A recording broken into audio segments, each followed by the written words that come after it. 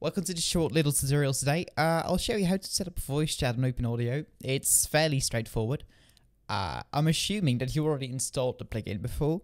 If not, just download a jar file from Spigot, install it on your server, and then join as always. And it'll prompt you to... Oh, well, I wasn't expecting that one, but as you'll see, it'll prompt you to accept the terms of service, which you could read up on. Now, I already know what it is, so I'll just go ahead and just accept. And we'll need to make an account on...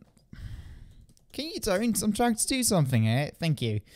And you'll need to make an account in Craftman. Your Craftman account is basically where your add-ons, your servers, and everything will be managed. It's a free account you can just make with your email. Yeah, wow. Email. I butchered that one. Anyhow, you'll make your account, log in, yada, yada, yada. There you go. What we want to do, then, is link our beautiful account to our Minecraft server. Because if we go to service right now, it'll just say, oh, you don't have anything linked to your account, which is correct. It's an empty account. So what we're going to do is we're going to go to the fingerprints tab, which is this little button right here, and we'll create a new fingerprint. This basically is an authentication token that we could use once.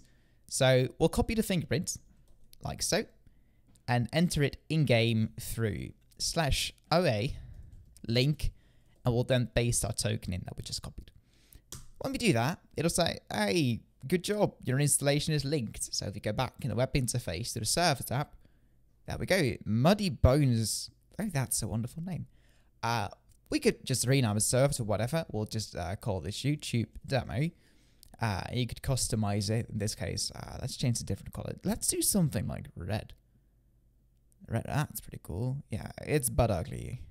Anyway, save changes. And we can then go ahead to the add-ons tab and claim our add-on. There's a few things to note here. There's a limited stock of free voice chat licenses per day, so you might need to wait a bit.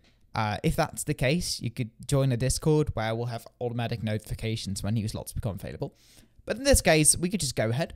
So we click here to claim your activation, and it'll take us to a setup where we need to choose the server when we want to install the add-on. In this case, we only have one. That's the YouTube demo we just made. So we'll install it right there, and there we go. As it tells us to do, we need to restart the server now. Or well, reload. I'll just restart it fully, so restart. Alright, only thing left to do is join the server when it's back up. And as you'll see, we'll have a small message in chat asking us to open the web clients. You can configure the messages in the config, you know, just like always. Or if you happen to lose it, you could use /audio or /voice or /whatever to get a new one. We'll just click the link and open it in the browser, and we'll get our web clients. Which in this case is Thread, because, oh, it's not too bad actually. Yeah, it looks alright. We can open the client by clicking here, and we'll get our small box asking us to enable voice chat because we unlocked the add-on before. All we have to do now is just press enable, and we're good to go. We can configure our voice sensitivity, we can select a microphone or whatever. But that's it.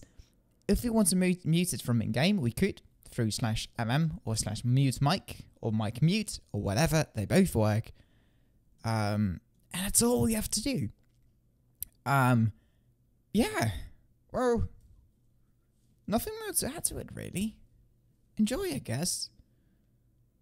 I don't know how to end a YouTube video. I'm not a YouTuber.